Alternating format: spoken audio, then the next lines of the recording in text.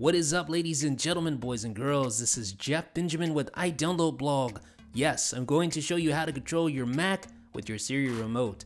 First thing you want to do is unplug your Apple TV. Literally unplug the power cord, download Better Touch Tool, and once you do that, we're going to get started. Now you need to unplug your Apple TV so that you can actually pair the Siri remote via Bluetooth. So you want to just open up the system preferences and Bluetooth settings here, and then you want to hold the volume up button and the menu button at the same time.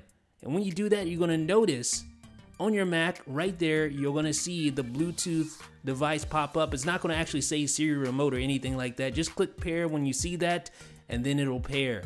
All right, so now we can close out of the Bluetooth settings, and now we're going to launch the alpha version of Better Touch Tool. I'll have that linked in the description. You need the alpha version because that's the version that includes support for the Siri remote. So you want to go to the menu bar, go to the preferences for Better Touch Tool, and then click Siri remote, and then you can go ahead and add a new gesture. Now you want to select gesture. The first thing you want to do, at least in my opinion, is to select a button gesture and then assign that to the Siri remote mouse control toggle option. And this allows you to actually control your mouse with the Siri remote once you toggle it on.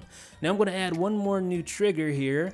And this time I'm going to select Siri remote touchpad and then use a click of the touchpad to simulate the press or the left mouse button press there. So I'm going to choose predefined action and then mouse click actions and left click. So basically when I click the touchpad, it's going to simulate a left click on the mouse. Now let's turn things on by holding the menu button like we assigned earlier, and that basically toggles on the touch surface. So now I can use the touch surface as a mouse. So you can see me dragging along on the touch surface and the mouse cursor moving.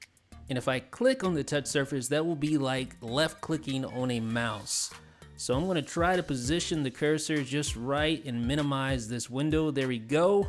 So that's all done using the Siri remote. Now it's not the most accurate, precise feeling method of control, but it does work.